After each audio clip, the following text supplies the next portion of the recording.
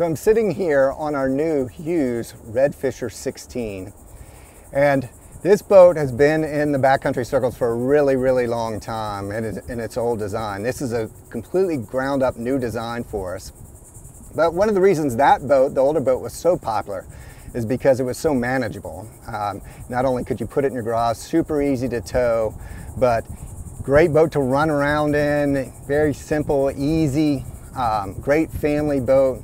But you could still hardcore fish out of it. You can fish with a trolling motor or pull it, and so it does a lot of things really well.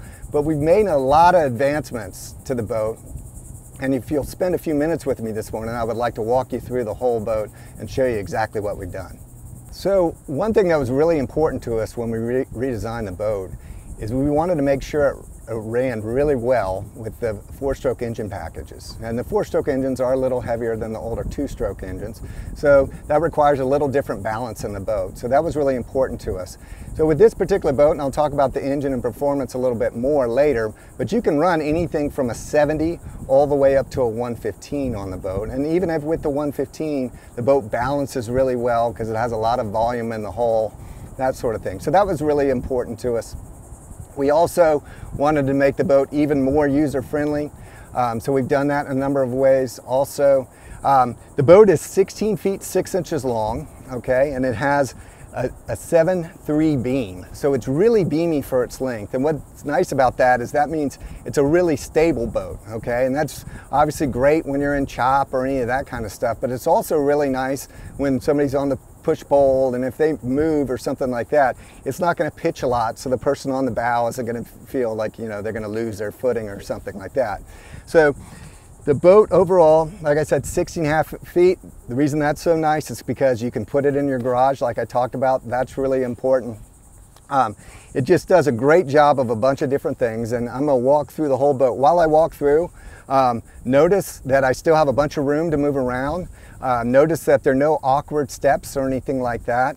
One thing with a flats boat, a lot of people don't realize, you look at the beam, and that is full usable beam. That's 7 foot 3 inches, because you can actually walk on the gunnels. So you can walk around the cockpit area, even if people are in the cockpit, and it's not crowded or anything like that. Then we have this big deck up forward here, okay, which is actually obviously a great fishing platform, okay. The boat carries that beam forward a good bit, so it's nice and wide up here, okay? So you can fish 2 people up here, no problem. It also supports this deck really well. A lot of times you have a big wide deck on top, but a very narrow hole up to that deck. And then you have a big deck up there and it almost pitches back and forth side to side a lot. This is nice and wide underneath this deck, so you're not having that top heavy effect. It's also nice and wide down there, so you have a lot of volume in the bow and the hull. And that's important because if you're fishing in chop or anything like that, a lot of these type boats, you can get waves over the bow. The bow will actually dip, and that's because there's not enough volume for it. This boat has enough volume to keep you nice and high, okay, up here. So you're not going to get that dipping action. You're not going to get water coming over to the bow. It comes standard with a 24-volt trolling motor wiring system in it, and that includes a plate up here that's laminated into the deck that if you want to put a trolling motor on it aftermarket, you can do that very easily. All you have to do is just drill and tap that plate and drop in your unit, your trolling motor unit on top of that. We offer motor guide as a factory option in that 24-volt system. It's plenty of power all day long. Any kind of current you're going to get into, you're going to have no problem with that 24-volt system. And the plug is actually, and I'll show you this when I get in here, the plug is actually down in here, okay? So it's nice and out of the elements. One of the problems with putting a trolling motor plug on the deck is that obviously you're going to get salt water on it or that kind of thing.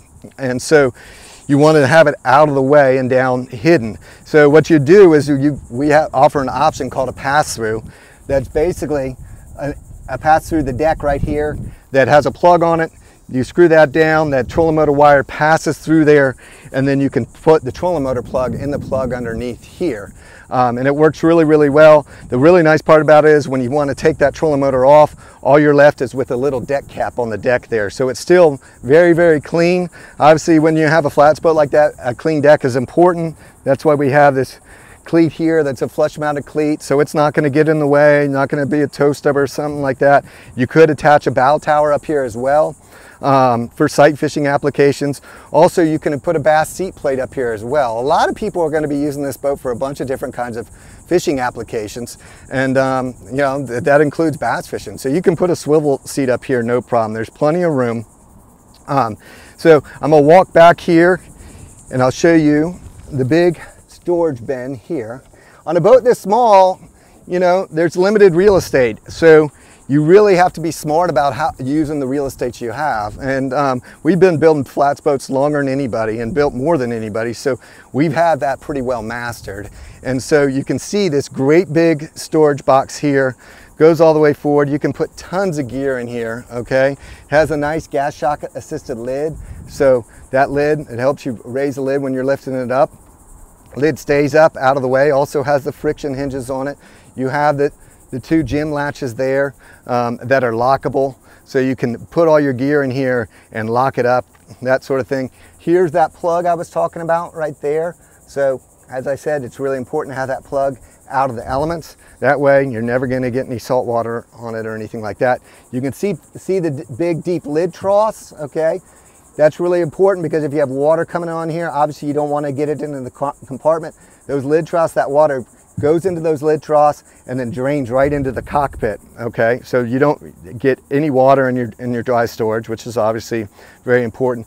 Another thing that limits that water from getting into that dry storage is that gasket material down there. You press that lid, you latch those latches down, and that seals that lid to that gasket material. So that's another aspect that keeps it really dry. But this boat is a true self-bailing boat, which means basically that any water that goes on the deck is going to drain out the back of the boat, okay? It's not going to get into the bilge. So the boat could be left in the water, no problem. And you're not going to worry about, you know, the boat sinking or anything like that, because it truly drains out the back. The floor is high enough so that you get a good positive flow down, so that water has the head pressure it needs to flow out the back. So the cockpit stays dry, okay? But at the same time, you get, and so there's no, when I mean cockpit stays dry, I see no water coming in through the back, but when you get water on the deck or anything like that, that water flows right out the back. So getting down to the console, first off, note how roomy it is. There's plenty of room to walk around. Boat comes standard with a 35 quart Engel cooler. This really nice cushion package. You can see the accents on the cushion, the nice logo. It's really pretty looking. Also super comfortable. I like this setup because I can put my feet up here on the deck. I'm nice and sort of locked in, but comfortable at the same time. Have this really great backrest cushion that's super comfy. This can be removed. It's accessed through the back side of the console here. So it's screwed on, it can be removed. There is an access behind it to allow you to get to the back side of your electronics. But we've gasketed it in there, so there's no way you're gonna have water come in through that access opening. But sort of clever use of space and allows you access to that back side of your console. As I walk around the console, note I still have plenty of room, and like I said, the great thing about a flats boat is you can always walk around the gunnels. So, and this boat, as you can see, I just stood up here and the boat doesn't tip or anything like that. So very stable, but that's what gives you additional room. These rod racks are standard. You have them on either side of the console, okay? You can also option this console out with the windshield if you like, and that would come with the over the console grab rail. So that way you're grabbing that grab rail instead of the windshield if you're walking by or anything like that, so you don't have any chance of breaking the windshield. All right, coming back here, this is a great setup. You have two handholds here. You have the standard handhold on the console like that, okay? Then you also have this nice handhold right here. Notice how we did this where we cut this out and put this belted rail on here. These are standard. This allows you to grab a hold. It's nice and comfortable, but the handrail is not coming out into the passageway here, so it's not gonna, you're not gonna bump into it with your leg or anything like that. It's nice and flush, but you can still get your hand on it very easily and comfortably. I love having both handholds there, so you're doubly secure if you need to be. As with any flats boat, rod storage is important, and we utilize the under gunnel rod storage here standard. You have 8 tubes that go forward that protect your tips, especially important for longer fly rods. This will accommodate fly rods over 9 feet. You can see the rods tuck nicely up underneath the gunnel. That's important because if not, if this gunnel's too narrow, or you have the rod racks that protrude too far out, you're going to hit those rods as you walk by them. So here you can see we have a spinning rod under here and also a fly rod. They're tucked way under there, so they're safe, they're out of the way. You're not going to bump into them and not break the handles or anything like that, or trip or anything. So great rod storage. So one of the big improvements we made was on the new console, and there are a number of things that are really nice about this. First off, you have this big open space here, so you can put up to a 12-inch unit on here. We factory option them with the Garmin's, but they'll fit any 12-inch unit here, which is really nice. It's nice and wide enough where it does give you some coverage and some break from the wind, especially if you were to get that optional windshield here. You can be behind all this and get out of the elements a little bit. But it's not so big that it takes up all the walk-around space. As I showed earlier, you have plenty walk-around space. It's optional with the hydraulic tilt steering wheel. Obviously, that allows you to adjust the steering wheel to your height. If you're standing up, you might want to adjust it up like that, or you can pull it all the way down depending on your comfort level. All right. You have everything in hand's reach. The binnacle is right where it's supposed to be here. Steering wheel, you can pull all this all the way up and get onto your trim tabs without ever having to take your hand off the binnacle. So you can do your trim tabs, you can do your trim on your engine. This boat does come optional with a jack plate. So if the boat were to have a jack plate, there'd be a blinker style switch right here that you can use without ever taking your hand away from the steering wheel. So your hands always stay on the most important things. But everything is right here, easy to reach, very easy to see. We have the Yamaha gauge there, backlighted switch panel here, really nice Hewes look switch panel. This is labeled. You have breakers right below it, so if for whatever reason these were to pop or something like that, you can easily reset them with just the press of the button. So, but very functional, looks great as well, and like I said, takes that big unit, which is important. And also, it comes standard with that Ritchie compass up top. So another great design enhancement on this new boat is this whole setup back here. And so we have this really cool optional footrest / step to the pulling tower. So you can see I'm leaned back right here. It's super comfortable as a backrest. But you can also, and I'll show you this in a minute when it's in this down position, you can step on here and easily get up to the pulling tower very easily. So this is a really, really nice feature. It folds completely out of the way, so then you have access to your whole back deck area.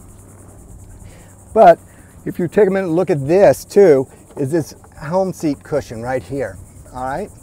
So you notice how when I open it up, the cushions stay with the lid there, which is really nice because oftentimes, you're gonna have always a bench seat cushion on a flats boat like this, okay? Oftentimes, you have to move that cushion out of the way to get into that storage box there. And that's a hassle, and it gets in the way, and you have to reach over to get into the storage box. With this setup here, it comes right up on the cushion itself, so you don't have to deal with moving it out of the way or anything. You can see we have the big access here into this great big storage compartment. You can fit tons of stuff. Once again, big lid trough, so that's going to drain very easily. We have the lockable gym latches here that secure that down just like that. Okay, so they're lockable, like I said, so you can leave all your gear in here. But just a really, really nice setup. This cushion can pull off there, no problem. You can take it off, so if you want to store it and not have it out in the elements, if you leave your boat outside or whatever, it comes off on sort of a peg system. Just put it in your garage, and then when you're ready to go fishing, just push it back down, line up the pegs, and it secures there, and it works really, really well. So that's a really nice design enhancement. It's really important to us. We know the boat is going to be used for a bunch of different things. Obviously, if you fish a lot, you're going to end up using live bait some. We wanted to design the live wells so they would accommodate all sorts of bait, from little pilchards or white bait to even, bigger mullet and that sort of thing. So the boat comes standard with this centerline live well right here. That's almost 24 gallons. Nice oval shape to it. nice and blue, so it keeps the bait calm. You can option it with a recirc pump on it as well. Has a really neat drain system that you can sort of play with a little bit to get the inflow and outflow exactly right at that perfect equilibrium to keep all the bait happy in there. All right, once again, you see the friction hinges, no strap here, shock or anything like that to get in the way of your net or anything like that. Nice big opening so you can dump your net in there and get your bait out easily. We latch that down. The boat comes with another well right here.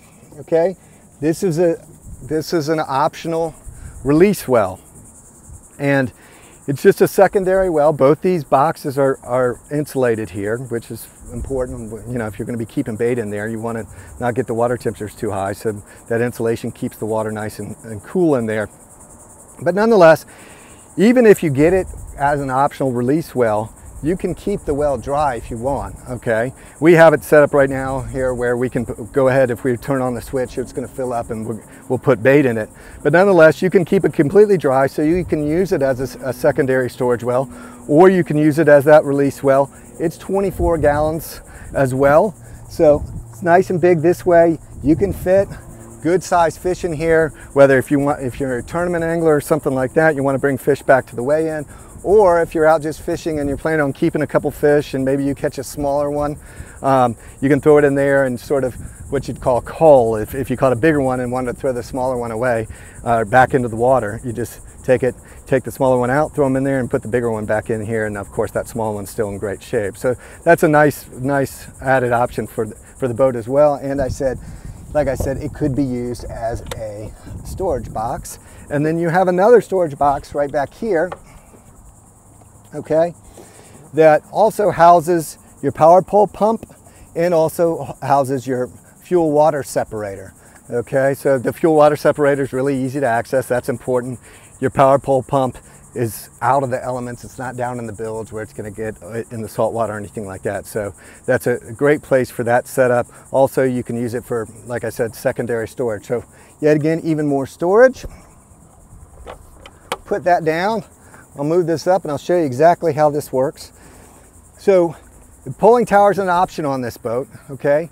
The boat does a lot of things really, really well. So like I said, we have the standard trolling motor wiring on the boat, and you can do that. You can put the trolling motor on there. You can option it out with the pulling tower, and then you can option it out with the pulling tower and this backrest. But as you can see here, this works as a great step up onto the top of the tower, which is really, really comfortable, easy to manage. You know, as I get older or everything like that, that is a little hard to navigate up on top of a pulling tower sometimes. And with this step, it makes it super easy to get down here very safely and comfortably. And like I said, it works great as a backrest too.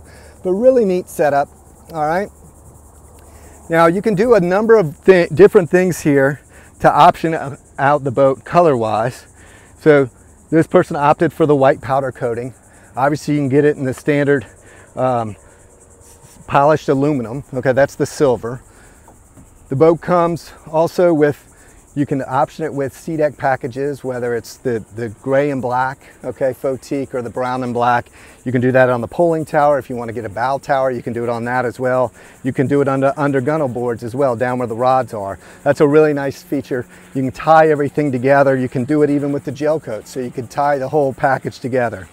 All right, so that really nice setup up here. This C-deck is super comfortable, especially in the pulling tower setup here, so it keeps nice and cushioned up there. And it's also nice and cool as well. So I talked about the importance to us of when we redesigned this boat, of making sure that it balanced well with a number of engine packages. Here we have the 90 Yamaha SHO, super great engine, fits this boat really, really well. We also are going to offer it with a 70 and all the way up to a 115, okay? But with this 90, you get mid to lower 40s top end. You get at that, it's about 4.5 miles per gallon, which is really, really good. And then also at just about 32 miles per hour, you're getting almost 6.5 miles per gallon, which is great. So the tank has, the boat has a 32 gallon fuel cell standard. So you do the math there, and that range is really big. And what's really nice about it is you don't have to go to the gas station every time before you go fishing, because you're going to have plenty of range. That fuel mileage at 6.5 miles per gallon is really, really good. So this is a great package. As I said, if you like a little more speed, you can do the F-115. If you're not worried about speed, you can go back down to the F-70. The boat drafts about 11 inches of water, okay, even with the 90 on it. And so the boat still sits shallow, still very, very well balanced, poles really, really well because of that. A lot of times, if you have a boat that doesn't support that engine weight well back in the back, you're going to have that nose pop up a bunch. Not only is that going to make the boat loud, but also it's going to make it easily be pushed around by the wind. That's not the case with this boat at all. So it balances really, really well with this engine package, all the way up to that 115. Another thing I didn't touch on before is that Hewes have been very popular for a really, really long time because they're known as really solid boats, very well built, very safe. There are no surprises with them. They do exactly what they're supposed to do. They last for a really long time. And obviously, we've incorporated everything we've done in the past into this boat in terms of the construction techniques, but we've only enhanced them. And one of the biggest enhancements is these boats are now vacuum infused. So they're built using our proprietary Varus system, which is a vacuum assisted resin infusion system. And that makes those laminates really, really strong and really, really stiff, so you can make them strong but keep them really nice and light still. So that creates that great fuel economy, makes it also easier to push the boat around when you pull. So that's a big enhancement. We still put backing plates under any place you're going to have a hinge or anything like that. The boats are built to the ABYC requirements, which are a standard yet above the Coast Guard. So the boats are as safe and well built as you can possibly buy. So in closing, I hope I've done a good job of showing you exactly how we've enhanced this boat. We've taken one of the most popular flats boats of all time and only made it better. We've made it lighter, we've made it faster, we made it better balanced with the engine, with various engine packages. We made it with a bigger console so you can put the bigger electronics on it. But just an all-around great package, great family boat. You can also hardcore fish out of it. A great boat to raise a family within, teach your kids how to fish and that kind of stuff. You know you've made a very wise investment when you buy used because of the exceptional quality, the exceptional construction. So do yourself a favor, go to Hewes.com, type in your zip code to the dealer locator and find your local Hewes dealer and go check out the new Hewes Redfisher 16.